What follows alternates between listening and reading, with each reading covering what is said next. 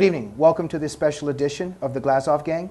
This evening we have our special Easter edition, and we're focusing on the persecution of Christians in the former Soviet Union, but also the persecution of all religious believers in the former Soviet Union, and also continuing on today in the Islamic world and under totalitarian regimes. Let us introduce our three guests. We have with us Kevin Gonzales, a producer of an upcoming documentary, Martyred in the USSR. Leon Weinstein, who is the author of Capitalism 101, and he comes from the former Soviet Union with some warnings for us. And Borek Volarik, a Czech defector. Gentlemen, welcome to the Glazov Gang. Thanks for having us. I was about to say canceled Czech. Yes. It's a Czech defector or canceled Czech? I started as a bounced Czech and then became cancelled Czech when they cancelled my Czechoslovakian citizenship. Okay, thank you very much. So we might just put canceled Czech under your name for the show. Gentlemen, each of us brings something here today to many themes that we're going to discuss, but we want the foundation to be today Kevin's documentary, which is coming up. It is about the persecution of Christians in the Soviet Union, but as you have also informed me, Kevin, you're going to include all religions. Yeah. Mm-hmm. Tell us a little bit about this new documentary that's coming up and why you're doing it and what your plans are. So, yeah, we're looking for a topic, and obviously this was probably not on our top 10 picks, just we were looking for something local. And a girl in our church, she and I were talking, and we finally said, okay, what's your story? So you can know someone for a long time before you say, hey, where are you from? She goes, well, I'm from Russia. I moved here when I was 5. And so I said, well, how was practicing a faith there of any kind when you lived there? And she said it was horrible. And she had stories of her dad, who was a local pastor, that you'd hear knocks on the door at 2 o'clock in the morning, just banging. And he would tell all of their siblings to go hide under the bed because the KGB was there to either take him in or question him. And so she said, you really need to interview my whole family because my grandfather's still alive. He's from the Stalin era. Their stories are amazing. So packed up the gear, came to Los Angeles because I'm from San Francisco, found their house, tore it apart, made it a studio, and interviewed most of her family. And from there, when I got their stories, I said, I'd love other people, other religions. It would make a great documentary. Yeah. Kevin, thank you so much, because I think I can speak for the other two guests on certain levels that this all touches our heart in various sacred places. My family was persecuted by the Soviet regime and by the KGB for several reasons, including our Christianity. And so I would like to thank you for doing this, because as we all know, there's a certain amnesia in our culture today where I think the left has it controls the boundaries of our discourse to where these things are not discussed. Let's play a short clip of this upcoming documentary.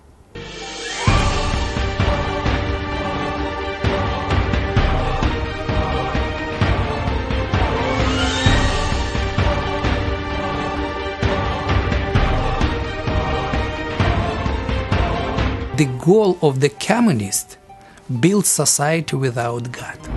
И они забирали, арестовывали, расстреливали, даже православных расстреливали.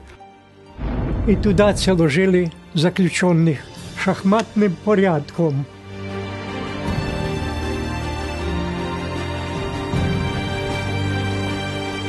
The new generation of students in Russia are relatively ignorant of their own history.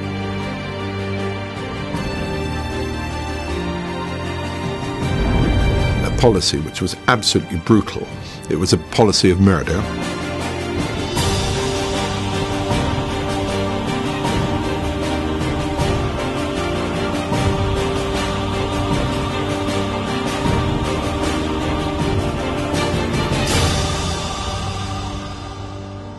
It's normal life for Christian in former Soviet Union.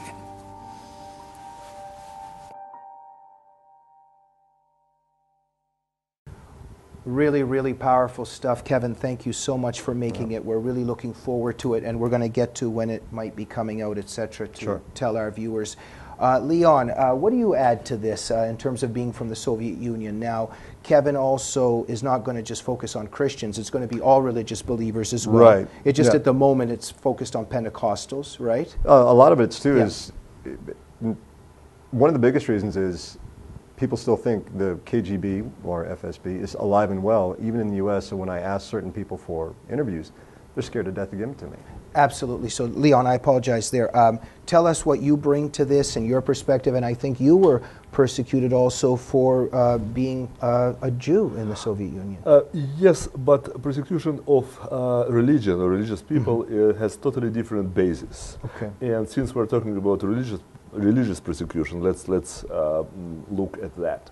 I believe that there are two reasons for a socialist government, a socialist country, to start prosecuting any religion. A is because socialism is a religion, and they're trying to, kill all the competition. And number two is because when you strongly believe in God, believe in something, you are very hard to break. Mm-hmm. And they were trying to break, people. And many of my friends or relatives of my friends were in camps, and they're always saying that the people who were unbreakable were people who had faith. Mm-hmm. Those that were in gulags, the only people, or maybe almost only people, that were practically impossible to make them, run and tell to the guards about someone who did something, and etc., etc. And part of my study and fields of research throughout my life, I was also very interested in how totalitarian regimes hate private love between people because they want the worship. Right? And so whether it's belief in God, but also love between people in a couple, that the secular dictator wants all the worship and honor. You're touching Orwellian subjects right now, of course. But overall what you're saying is the believers, and I believe that it's connected to love as well, they want all the adulation. Right? After Stalin's era, it subsided, but before Stalin, during the beginning of the Soviet era, and during Stalin, you were supposed to love Soviet Union, communism, and the party and Stalin much more than you love your own mother, father, or your God forbid wife. Absolutely. To play on that, actually, one of the guys, what they would do is they would tag the kids in the schools. So the teachers would say, "What are your parents talking about?" Yeah. So they would have the kids tell on their parents. Absolutely. And the ones that really wouldn't do that were the kids of faith. Yeah. They would pretty much just say no. They'd rather get beat up. Borek, you have been very nobly and stoically silent during these expressions of wisdom. What do you contribute to this, sir? Well, first of all, I can talk a little bit about the control and this attempt to destroy Catholic Church in communist Czechoslovakia. Basically all the churches, but Catholic was the main one. And about the control of the minds and hearts, I can add one very short story. Yeah. At school, when I was little, we were taught about everything in Soviet Union was great. Our big brother, the greatest. And they taught us about role models. Like one of the role models was a little boy. His name was Pavel Morozov. Pavlik Morozov. It was our hero. Now what happened, correct me if I'm wrong, when Soviets, the committees, the Soviets, the local committees started confiscating properties and land of peasants, when the peasant was a little farmer, a little well-to-do farmer, they called him kulak. Right? So they went after these kulaks, confiscated everything they had. And Pavlik's daddy had a sled. And he hid that sled in the forest because he didn't want to get the sled confiscated. Pavel was indoctrinated enough that he betrayed his father and told the authorities about the hidden sled.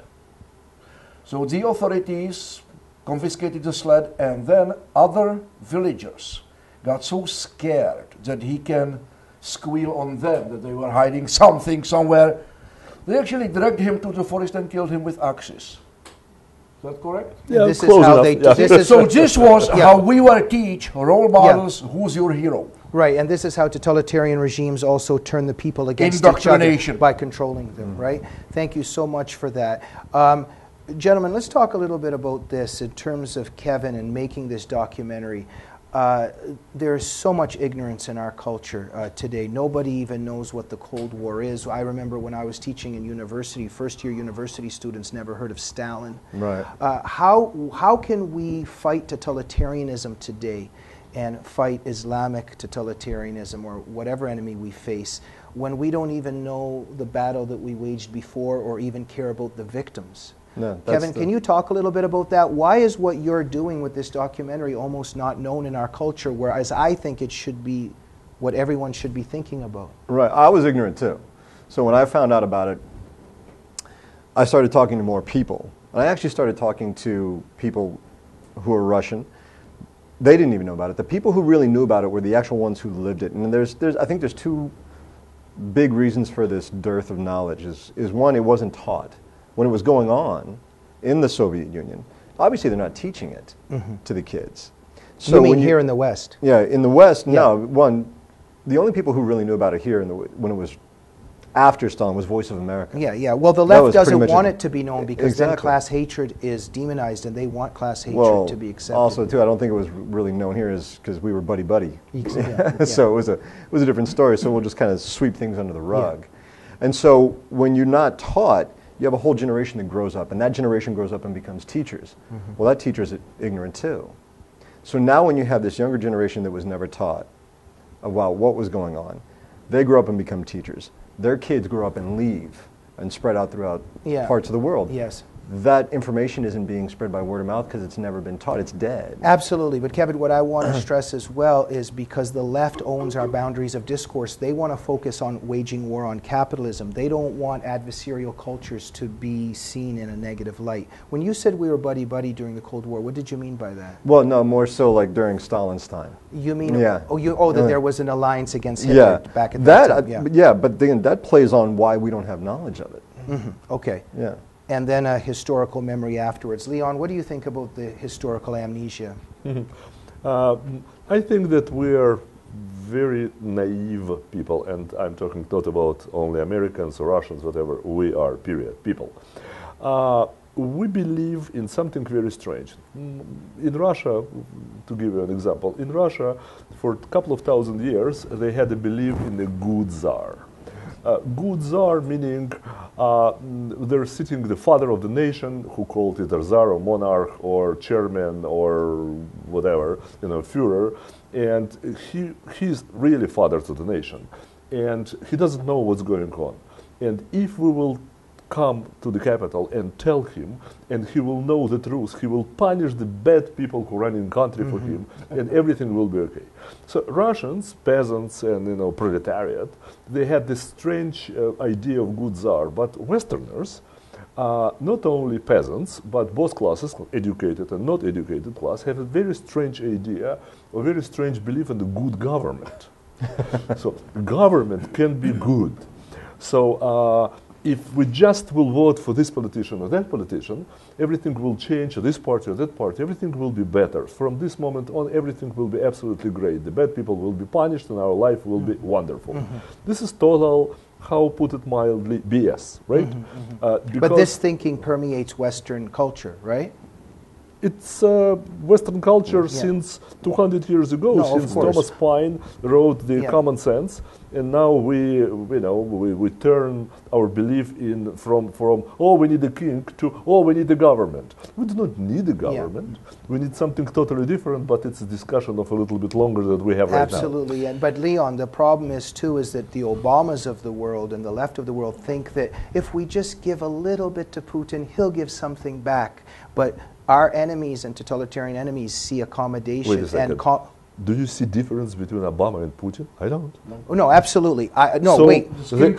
They talk as skin color. No, absolutely. But I'm just referring to the leftist idealism that if we give a compromise, that they'll compromise too. But they actually have less respect for us when we compromise. Borek? I would like to interject one thing about this rift between reality and the beliefs. The cult of personality, which Obama is building right now very successfully. Correct me if I'm wrong. When a revolution started eating its own children, and communists starting killing communists, right? Right. Tukhachevsky. Right. The communists went to the gallows, shouting, "За Stalina!" for Stalin. They didn't believe that Stalin would allow this. They believed that Stalin was betrayed by apparatchiks, and if he only knew, he would have stopped it. Right. It's the way that the leftist believes till the dying day in the faith, right? They cannot accept reality, right? Gentlemen, with the couple minutes that we have left, very briefly, what is one way out of this in terms of this horrible historical amnesia and the way the left controls the culture? I think one way is to be making documentaries, getting the word out. But before we go, just a little bit on that, on how conservatives, or those of us who care about human rights, can try to break through this Berlin Wall that the left has built in the West. Kevin? A lot of it, I'm going to say, yeah, that's, for me, for what I do, because I'm a producer, I'm going to go to media. And getting that out there, you find people who've lived it. That's what a producer is going to do. We're going to go find people who've lived it. We're going to interview them, we're going to talk about them, we're going to use social things like Facebook and YouTube to actually take a testimony, because the problem is when I've actually talked to people about this, sometimes I feel like I'm talking to a brick wall. Yeah. They're just simply not going to listen. But if I stick somebody's face like him, say, hey, guess what? This guy lived it. I'm not just yapping. Yeah. They'll listen. Yeah. Leon? As I said, 200 years ago, we found a way how to live without kings. In my opinion, the only way out of our problem is to find a way to live without politicians.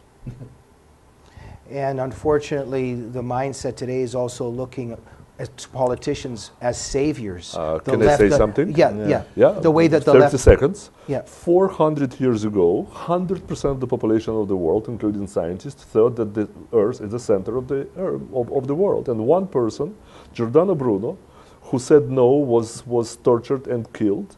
And 400 years ago, please ask anyone in the hemisphere, in the Western Hemisphere, who was the center of the world. They will tell not the Earth. Right. So it is possible to change paradigms. So we need to change paradigms. Absolutely. Borek? The strongest Briefly, weapon please. that I know is communicate, communicate, communicate. In communist Czechoslovakia, the most feared weapon wasn't a gun, it was a copy machine. That's why copy machine was not accessible to people. When you wanted to make copies, they would give, let's say, 15 or 50 or 100 sheets of paper, so you would make the copies, because they controlled the information. And gun can kill one guy. Copy machine can inform thousands. And that's the weapon. Communication, communication, communication. Samista. Thank you very much, gentlemen, and we will return for our second segment of the Glazov Gang, where we will discuss if the Cold War ever really ended. See you then.